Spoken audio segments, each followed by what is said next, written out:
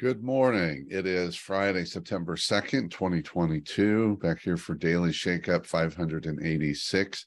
And today, not surprisingly, I want to talk about leadership. And you're probably wondering, why is there an X behind me?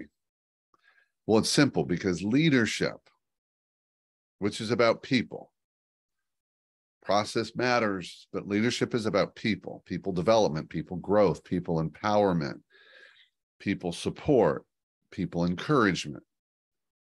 Leadership is the X factor because leadership is a multiplier. It has a multiplier effect. It's not addition. It's not 1 + 1 = 3. It's 10 times 10 times 10. Because by leading and growing people and developing people and empowering people, we multiply the effect and, more importantly, the impact that we have. And it spreads. It's like a ripple that becomes a wave, that becomes a tsunami of performance.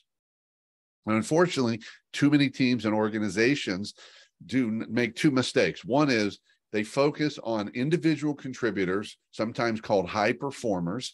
And high performance is based upon limiting factors, such as just strictly production.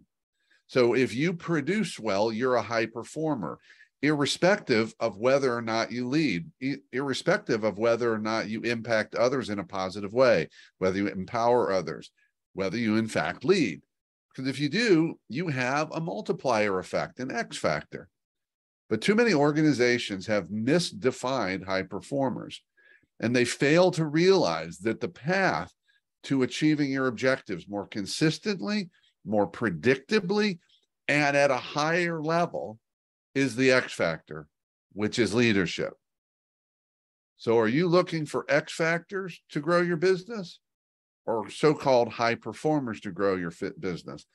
Because we all know who's going to actually grow your business, grow your people, grow your culture, grow your impact. It's your leaders. That's it for today. Keep taking care of yourself and everyone around you.